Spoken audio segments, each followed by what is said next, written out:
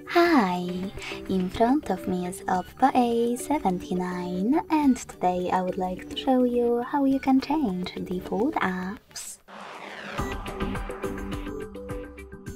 First of all, you need to install your new defaults, and when you're ready, go into Devices Settings.